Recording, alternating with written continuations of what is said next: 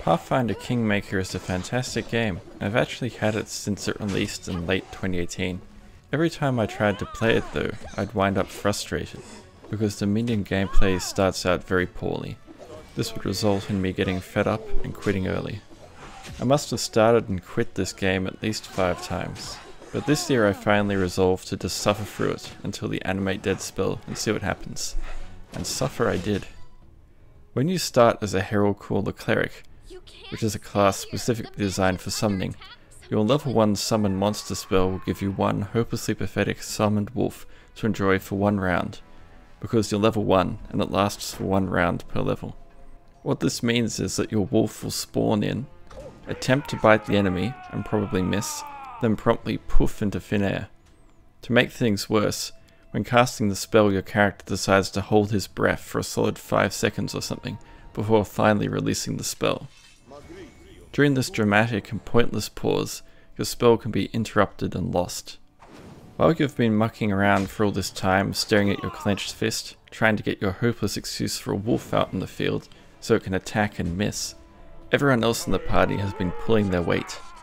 In fact, by the time your wolf shows up, the enemy has probably already been dispatched by the party's fighter. All have all died while you were busy being the 5th wheel, and now it's your turn to die. This is why I quit the game so many times.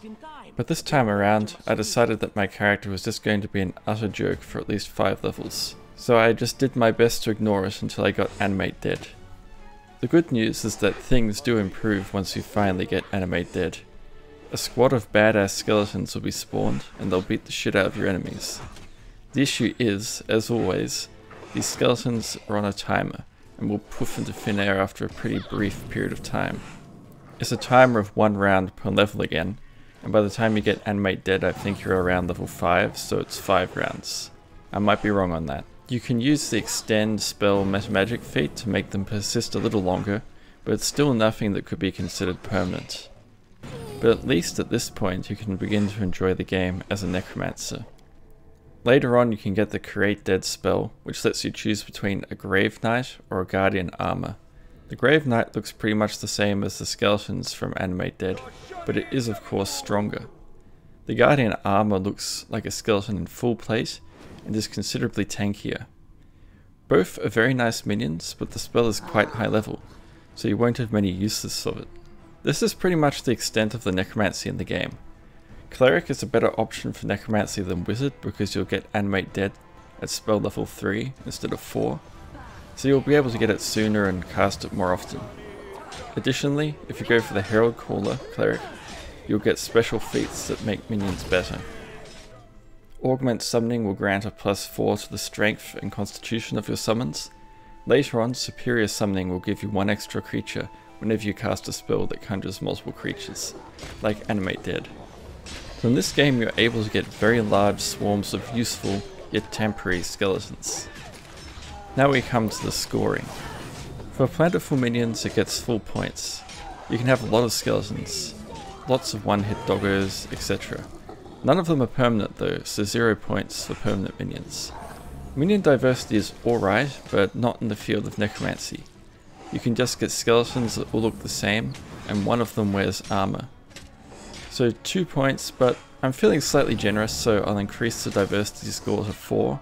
Because of the sad doggos, crazy frogs, elementals, and various other non-undead minions that the game offers. Useful minions is square in the middle, because although the minions are moderately useful once you're high enough level, you'll still have to suffer through so much time of being utterly useless and feeling like an idiot until you get your skeletons and better summons. And even then they're all on this punishing round timer, so the usefulness is limited by that as well. So there you have it. As a minions game, I think it's quite a bad one. It does a lot of things that I hate and that's always annoyed me about summoning in games. I do not recommend this as a good minions game, but it is a fantastic game in its other aspects. It's got a superb story, it's well polished, and it's also just a lot of fun. The people who made the game have clearly poured a lot of love into it. It follows the Pathfinder rules very closely, and anyone who loves this type of game is going to absolutely love this. But it's not a game that I can recommend for its necromancy or its minions. Thanks very much for watching. I hope you found that useful. I've got more Necromancy content coming your way.